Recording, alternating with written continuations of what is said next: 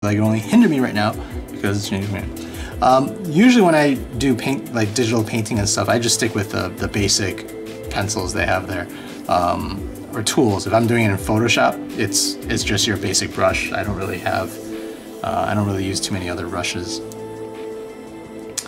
Yeah, but you don't really have to. So like, let's say I remember, what was it, ears, shoulders, facial hair, and all that fun stuff. All right.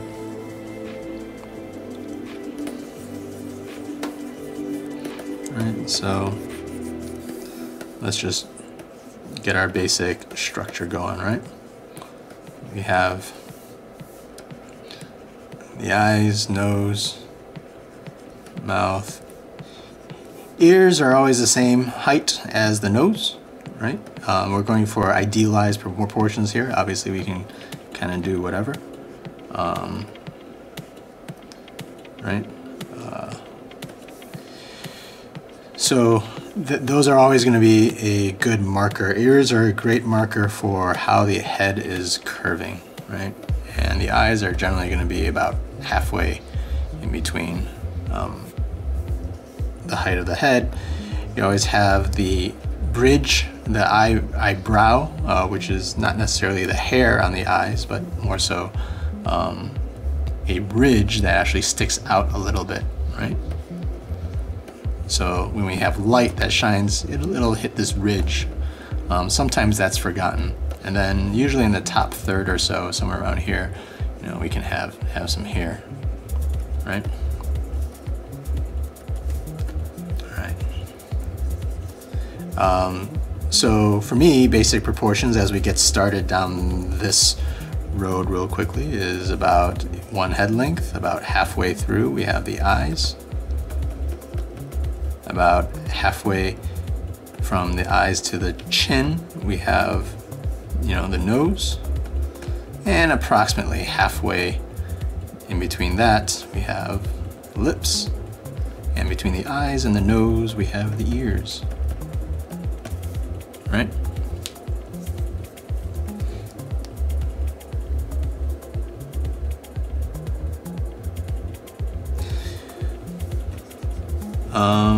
And then depending on the lighting source and stuff like that, what the hell just happened? There you go.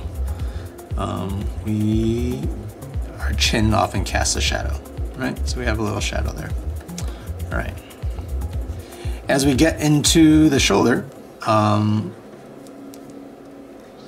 the neck into the shoulder, and then we'll get into some of the details a little bit. We have the sternocleidomastoid, which is the big chunk of muscle that comes and connects into the clavicle. And if you think about, right, sort of the rib, right, you have the sternum here, and you have the first rib in here is the clavicle, this collarbone, if you will, and it's not flat, it curves in, right? So if you think about it, it's sort of the side view, right? Right, this is your rib cage. It curves in, and it actually connects into sort of the shoulder bone here, right? Into the humerus, into that joint. Don't have to know exactly how it goes in, but it helps create a little bit of that socket joint. So one of the things to remember is that things are not flat. We're drawing on a flat surface here, but it actually goes in, right? So, and it helps create this sort of shoulder muscle up here, right? The trapezius kind of helps form some of that. And with the sternocleidomastoid, which is here, there's another muscle that kind of comes underneath, and generally right around here you'll get a little triangle, right? That's one of the key markers in your neck. You'll have the muscles kind of coming out underneath, right? And the muscle coming over, which is the neck muscle, to help turn the neck and everything. One of the things to know about the muscles, if you get into the biology of the muscles and everything like that, is that muscles only contract, right? They only squeeze. So what happens if we turn our head to the side, right?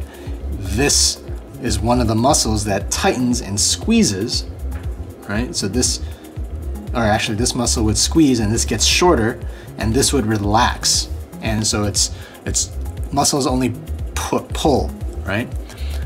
So that's how you can gauge what flexes and what not, what doesn't, right? And so this is going to be useful as we get into the shoulders and the biceps, right? So if they always work in pairs. If you have your bicep here, right? You have this long muscle here. You have your tricep behind it. If the tricep is flexed and it's big and it's pulling, right? It's pulling this to straighten out. Then the bicep is thin. It doesn't bulge and become its own muscle, right? You don't have both sides of this becoming large. That looked around. Looks like the guy from Classic Wolfenstein that looked around at the bottom of the screen while shooting Nazis. Anyone else moving their head to the description? I feel educated. All right. So if the muscle is flexing here, right? Let's say you have a big bicep and it's flexing and it's pulling the arm up, right? Because it connects the humerus to the ulna or the radius. Then the tricep behind it is actually skinnier. Right? It's flatter because it's relaxed. But anyway, let's get back to the shoulders here. So we have our humerus, and so if you imagine sort of the rib cage that's happening here, right? We have our sternum. We have a couple ribs that connect to the sternum. I don't remember how many. You have a couple ribs that kind of come close at the bottom, right? So you have your rib cage here. Muscles have an insertion point to one bone, right? As sort of the origin. As sort of the fixator, and it connects to another bone.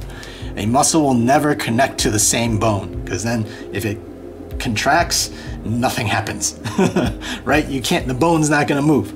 So knowing that helps us put, purpose to some of these muscles and what's going on, right? For instance, this bicep, right? If we have our humerus, which is our upper arm bone, and we have we have our ulna down here, and we have these two bones here. The bicep connects, right, to this bone down here, and it anchors to the humerus, right, this bone. So when it relaxes, our arm falls down, right, and I can go down and it stays flat. But when it flexes, right, it pulls our arm up. Okay? So let's think about our chest muscles now. What do our chest muscles do? They insert into our sternum, right? So our sternum is a solid bone. And our chest muscles actually go into this bone, the sternum, right? It provides the anchor, and it connects into our upper arm bone here, right? This is our humerus. It's the funniest bone in the world. You don't have to memorize this stuff. Don't ask how I know this stuff. This is humerus, but this muscle connects into the humerus and connects our sternum here. And so when this muscle contracts, what happens? Well, it pulls our arm in, right? It's responsible for that. So it kind of goes there, okay? So we can see as we create our chest muscles, the purpose of those chest muscles and where our sternum is the point. Interesting side note, if you cut up a chicken, right? If you've gone and had chicken breast, you'll notice that the bone of the chicken here, right? That middle, the analogous bone to the sternum that we have, they have this large keel for the muscles to all connect to, right? But for a chicken, it's flexible. It's mostly cartilage, right? And so that's actually not good for them, because this bone for a chicken,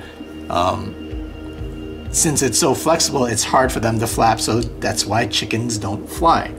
If you look at birds that are known for flying, their sternum is thick, it's bony, it provides a very good anchor point for their flying muscles where they flap their wings, right? Anyway, side note, again, thinking about how form follows function. So if you overlay this and you try to think about, hey, what else do I need my shoulders to do and my arms to do? And this is where you get some of the deltoids and stuff like that. You know, and they connect to, right, the clavicle, which wraps around into, right, our shoulder. It goes back up here, and then we have this mass of muscle that connects just over the joint into, and it inserts and it anchors in there, and it connects to the humerus, right? So what does it do? When it contracts, it raises our arm, and we're able to go like that, right? So we go like this, do a little Karate Kid thing and all that other fun stuff. So that's when it contracts, that's what's going on. So it's not just a, you know, we think of it as, sometimes when we draw it and it gets stylized, we're just like, oh, here's a head. Actually, let's do another layer. You know, we think of it, oh, here's our head, right, neck, and we have, oh, there is this muscle here. Oh, we have this, we put it together like jigsaw pieces, right? We go, oh, okay, there's this, and there's this. And then we wonder why it looks like we're drawing an action figure, right? I call it action figure drawings, where it looks like this arm can detach, right? From this body that we have here, which is attached to this arm that's over here. It's like plug and play. When in reality, those muscles, right, really just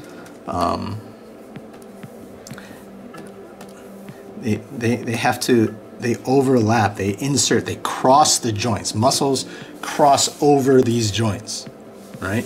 There's tendons and ligaments extend where the muscles connect to, right? So you have the bicep, for instance, you're like, wait, I don't feel my bicep all the way into my elbow, but that's where they have those long tendons and ligaments, right? And it's actually this thing that just contracts into a tighter ball, and it pulls the ligaments up. But the mass, the mass of the volume, I should say, of the muscle should stay pretty consistent, right? It doesn't go from a thin, long muscle to a super big one instantly, right? So if you think about it that way, and we have in these deltoids a couple different muscles so that we can rotate our arm, because they only pull, right? They only contract, they don't push. So if we want to move our arms forward and cross them in front of us, that's using our chest muscles, our pectoralis. And if we're moving them backwards, we're using our back muscles, which are contracting, and our chest muscles would relax, right?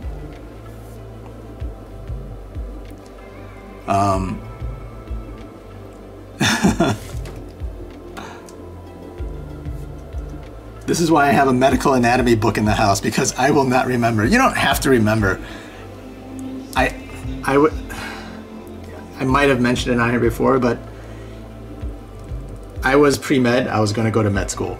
So I remember a lot of this stuff. I know a lot of this biology stuff because I was actually studying it for a couple of years in college and even after college for a while, right? So that's how I know it. It's not necessary. You just kind of need to call it an arm bone and a leg bone. The arm bone due to the elbow. So that's why you press weight stuff inwards to train the pecs. Yep, exactly. So you want your pecs And think of it as well. You bench press, right? If you bench press, you are bringing this arm forward, right? You can see that, right? So you bench press and you bring that arm forward. Let's move you over there so you can see me, right? And so people who bench press, they want to get those nice pecs up front. You're doing that motion. You don't have to do it all the way up, you know, open wide and stuff like that. And so you have these striations of different muscles that are pulling at slightly different angles to get the full range of motion. Biology class, but now I'm actually paying attention. There you go, Chev. Knows all the integral parts is important to remembering the shape you're rendering when you draw. Not that you have to take biology class. Tony's a man of many, many talents. Thanks, Ray. Right? And so once you understand how the muscles work, at least for me, once I understood like, oh, the muscles work this way, they cross over the joints. They come back, you know, they're not distinct shapes. They sneak under, they go over, the biceps come out from here, right? And there's a couple different things out into the bone, and they connect down. They sneak out from under here for the triceps and stuff like that, right? And the ribs that are actually over here, and you want to get these nice wings that actually, you know, pull into, you got to do these like little flappy chicken wing kind of moves if you really want these serratus muscles to be, you know, legitimate off to the side. And your diaphragm, right, that shape is caused by your rib cage. Your rib cage creates this little shape here that we all shorthand, and we toss in our six-pack right there. It's however good to know the terms communicate with the alien art species that insist on communicating nothing else but weird Latin terms. Bye, Nil and Daisy. Hope this was helpful. Thank you for coming and watching. All right, so Zizo, so maybe that will help. You can, you know, knowing what's going on behind it might help you like think through and understand how to observe when you see these muscles, like, oh, that muscle is actually doing this. That purpose, you know, it's got a, you know, it's kind of allowing me to, you know, move my arm at this weird angle. That's where the keg, yeah, right? This is the beer belly. The one pack.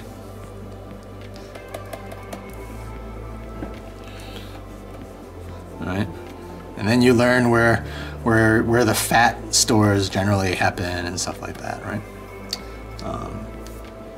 The shoulder, the back muscles. Oh, okay.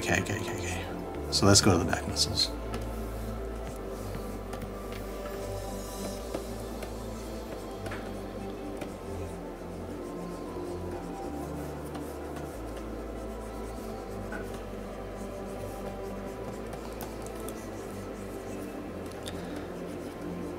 All right.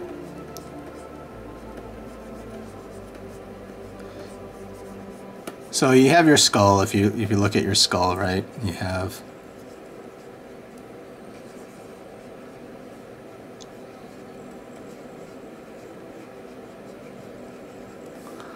right. So you have the skull. You have your bones kind of come out here. You're gonna have some muscles off the back of the neck, right? That are gonna want to pull it.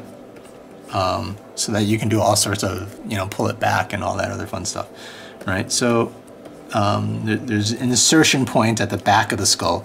You know, once you hit the bony part of your skull up here, there's no muscle over here, right? It doesn't reach that high. So all of the muscles connect right at the bottom into the skull, and that's their insertion point. And let's just draw that spine as it works its way down. 1 second here.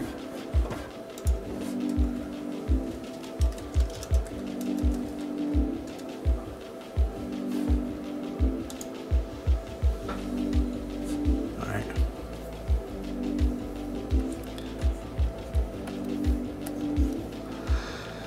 All right, we have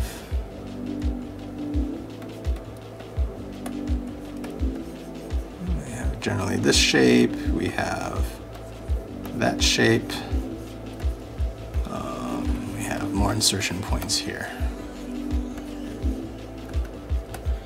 And we have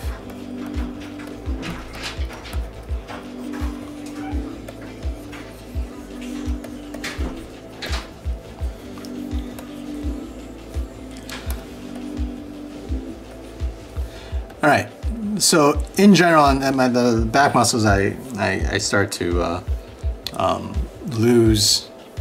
I forget some of the names of these muscles. Generally, they're pretty symmetrical. You have you end up finding this M, right? There's this M that appears in the back of your muscles. Hey, Pamada, how are you? How's it going, Pam? Pam, you missed it. He was teaching us how to do a one-pack. I remember seeing something on Facebook about how an artist was trying to draw a muscular man's back without thinking. Typed muscular men bare back into Google. Now I'm just giggling like an idiot.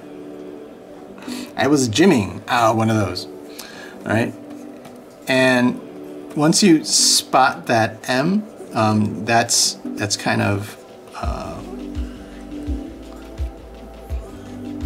a good foundation, a marker, so to speak. So for me, kind of doing the back, we have to remember it kind of goes in, right? So we have a back here. There's that natural curve and stuff like that. Right, so you have your ribs that are going here, and you have your spine. That kind of falls in the back in this crease here. So we have this sort of T shape or this V shape that falls in here. So again, if we think about the muscles and the fact that they kind of pull, this is going to allow us to like lean back and pull back here. We have some the neck muscles that are going to be going into the spine and into the scapula and stuff like that. And also some of the shoulder muscles are going to connect into there as well, right? It helps provide some of that. So there's that mass, and you have sort of this hourglass shape with the sets of muscles in the back, right?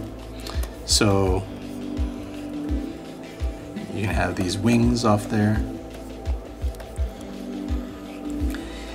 The shoulder blades are going to be about the same size as you have the deltoids and stuff like that, and then out of that you're going to get your sort of triceps as they come through, right? And your elbows, right? This is your ulna and your radius, and then you have a bunch of other hand muscles. I'm not even going to bother trying to talk about what those are. But for me, as I approach the back, I try to find my M, right? I try to find this T that composes that bottom part, and I just break out some of those lower shapes, right?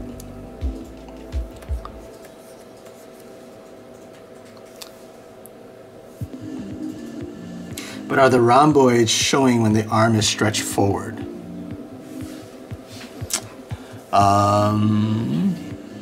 Boy, you're asking the anatomical questions, aren't you, Zizo?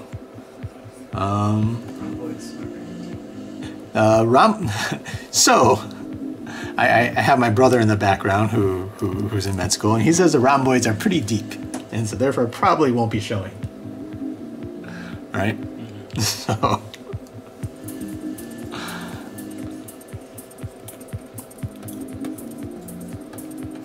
Right, you got the ears back here. There you go.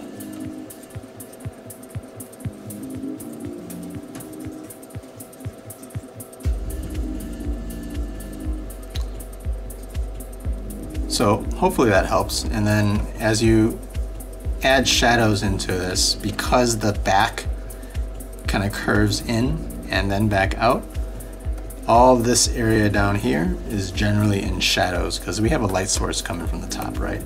Right. So all this stuff here generally is in the shadows, and then it comes back out. When it comes back out here, the light then can hit some of this lower back, right? So the light really hits this top area. This would be your mid-tone, right? As it's going, so light's going to be hitting there and there and there. It's going to kind of hit this area. It's going to miss this area down here because your natural curve of the back and stuff like that, right?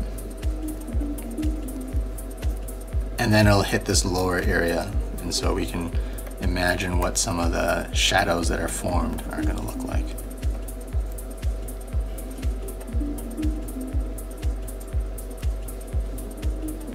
Hey, Known Daisy, welcome back. LOL, thanks Tony's brother.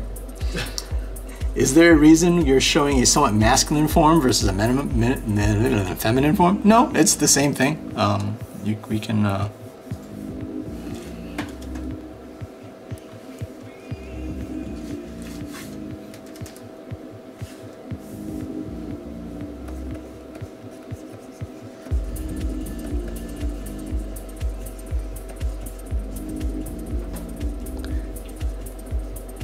the shoulders are not going to be as wide, so the M is not going to be, is going to be more sort of acute, if you will, right? So it's going to be more narrow, but we're still going to have some of those same shapes, right?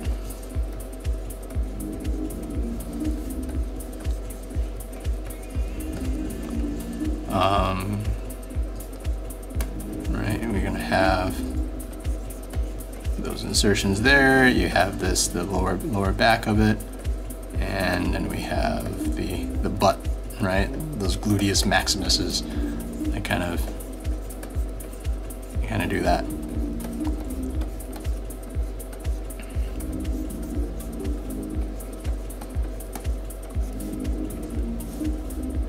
We'll give some earrings. Right? And again, the same thing. We'll shade this middle area. This is where your shadows are going to be in the back in general, right? As it comes back out, we get some of the light source at the very bottom again. We get midtones up here.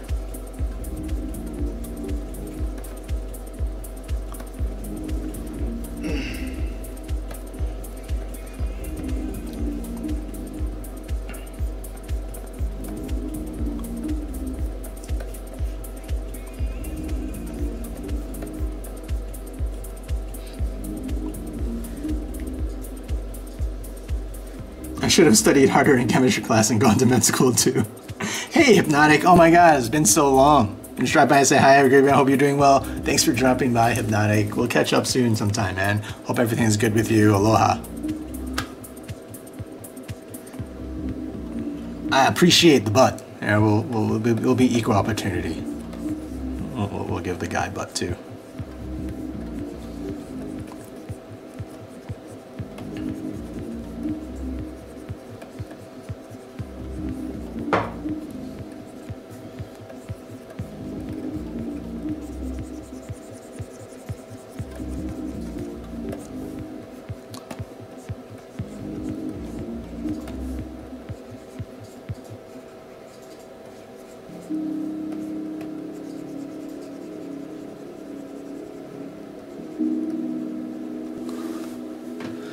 Alright, how's that?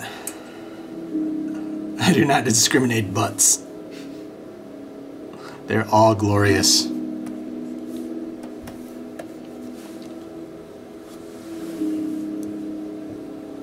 Right? How's that?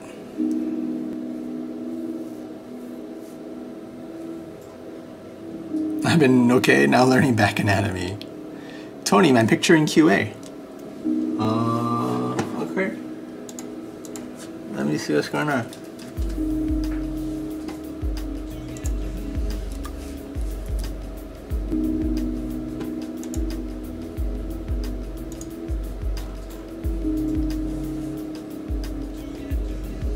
My picture in QA. What does that mean, your picture in QA?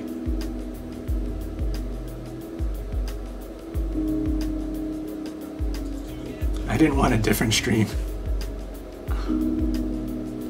Did you put something? I didn't.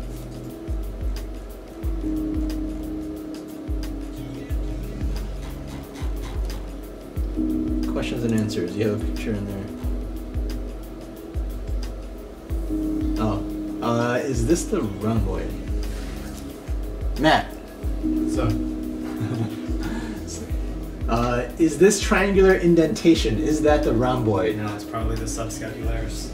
My brother says it's probably the subscapularis. Or is it the infraspinatus? It's part of the scapula, basically. It's part of the scapula, he says. So this was the question in QA. This was, I think that's the infraspinatus. Pretty sure that's the infraspinatus. Yeah. infraspinatus? Yeah. It's a muscle on part of the scapula, underneath the spine of the scapula that connects to the head of the humerus. So this is the picture that Zizo posted. Say that one more time, Matt. What? Say that one more time, what that was? That's the infraspinatus. The infraspinatus. Infraspinatus? Yes, the infraspinatus. Yes.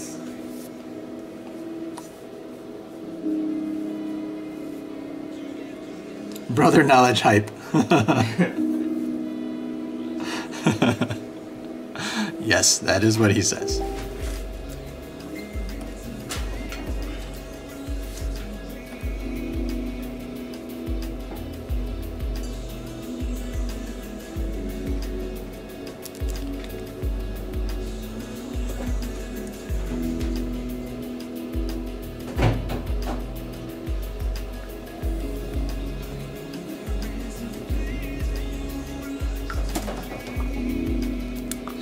I am probably not going to be on too long, Mr. Hypnotic.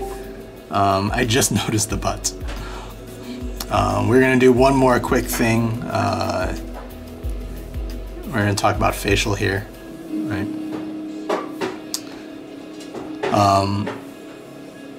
But yeah, I'm going to be taking off and trying to grab some dinner soon. So probably about another 15 minutes or so, and then we'll take off. So real quick, as people are bugging me.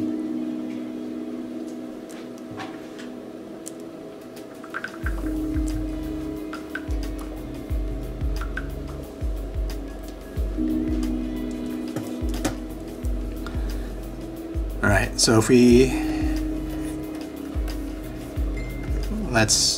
we have a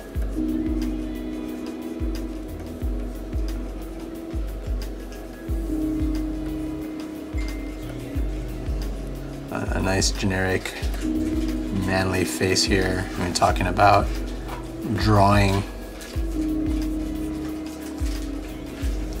right? The ear here, right, is going to be about the same as the size of the nose. Right, so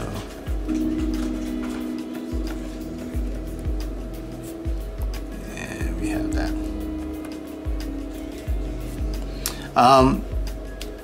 Typically, you want to think about also where the light source is. The hair, you'll see more hair on the side. You can actually use white if you want to get it, but usually it's you just have to hint at it. You don't have to draw every single hair if you're just trying to get stubble. But what you'll notice is that there's certain patterns that appear, right? And you just have to, you know, there's usually a little like goatee kind of a thing here. You don't draw those lines. And usually the nice part as well is that they come out and stick out of the profile, right? So they don't all stay inside, but you can, you know, tweak the edges of it a little bit. You want a little stubble here, you just kind of stick them out there, right? And again, you don't have to overdo it. You can just kind of hint. hint at it, and then you'll get some of that, right? As you get into more, I'm just going to build up on this. As you get into, like, let's say mustaches and stuff like that, right? That usually covers most of. You can talk about creating same thing as hair. It creates tresses of hair. Usually it covers the upper lip, right? It covers the full upper lip. So really all you see underneath is the beginning of that bottom lip, right? And so boom, you got a little mustache there, right? And even that, it'll start casting a shadow as well. So you can, so the area underneath it will usually be a little heavier and a little darker.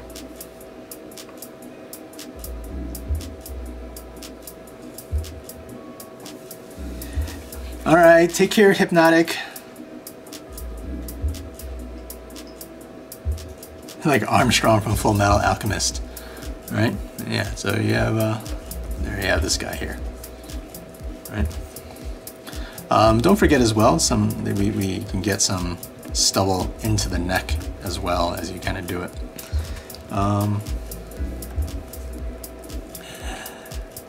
What else? I don't know, do you have any specific question? Surprise, mustache out of nowhere. Usually mustache kind of, when I draw it, it kind of comes out of the nose a little bit. But that's just me. Every mustache is slightly different, but I usually make it come out of the nose. You can, you know, hey, we can give it a little personality. There you go. But once you get the structure of the face, your hair usually falls outside of that, right? So that's where the hair is coming out from, and if it grows longer, it grows longer.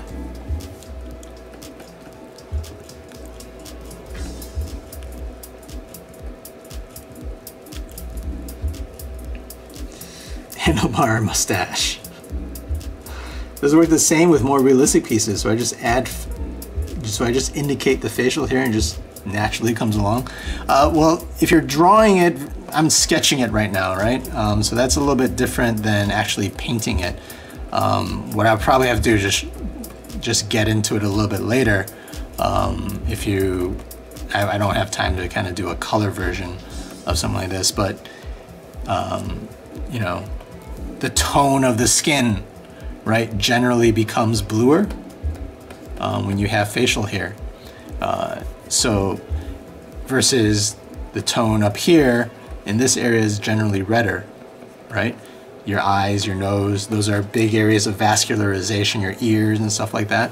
It's a lot more red of a skin tone. So you can hint at stubble and facial hair just by toning the skin itself, right? Your ear is relatively, if you're looking directly, it's kind of in like 3 parts, right? Not necessarily all equidistant, but you I look at it as this little flap, whatever it is. You have a curve, right? That kind of twists like a ribbon to create this sort of back ear, and you have the lobe that kind of comes in here, right? So you just get that sort of shape. Every ear has some basic fundamental curves. First is this little guy. You have a little shadow here, because what happens here is that we have a Y. There's this Y of flap of flesh, so to speak, right? And that's created by, you know, so we'll just create the shadows, and this is the eardrum that goes inside there, and this comes back around, and we have kind of squeezes, but there's this Y. It's always there. The nice part about ears is once you kind of get one down, we don't use ears to identify people. We use eyes, we use nose, we use lips. Very rarely do you look at someone's ear and like, oh, that's Sam. So for me, when I draw them, all my ears pretty much look the same. Sometimes they have a lobe, sometimes they don't, right? Like right there, they don't have a lobe. But generally, you get this Y shape, you know.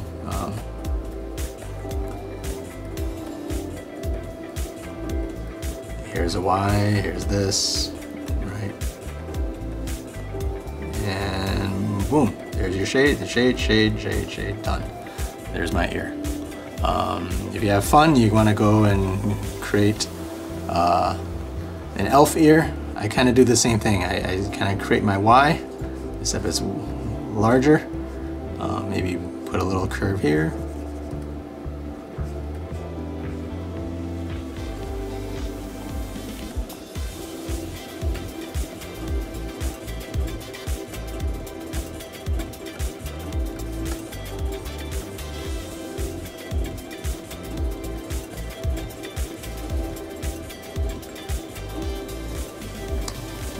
The Y is perfect to describe the contour of that part. So what about mapping the lighting on the planes of the face? That's another lesson altogether, man. That's another lesson altogether. Hi, doggy.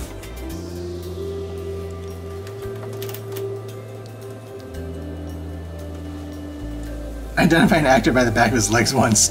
Wow, you must really like those legs. I've been struggling with ears, yeah. And so, you know, and they get flatter. So if you're just looking at it from the front, you see that flap and it kind of comes by and you kind of do that and you just kind of, boom,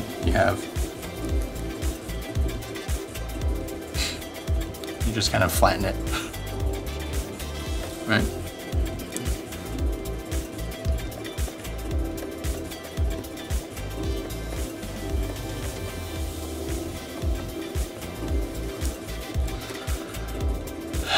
Totally moving for drawing, so there you go, everybody. I'm gonna have to quickly run and ditch. We're not gonna go and follow anyone and host anyone today, but I'm gonna need to take off so I can get to dinner. Kind of push myself a little bit. But everybody, thank you for joining today. Hope you had a good time. We got some watercolors in there, did a couple lessons in drawing and anatomy and fun stuff like that. I don't know how I did it, but I'm amused as hell out of me and I had a good laugh. Wonderful. Thank you for all the great lessons, Tony plus brother. Get some dinner later. Take care.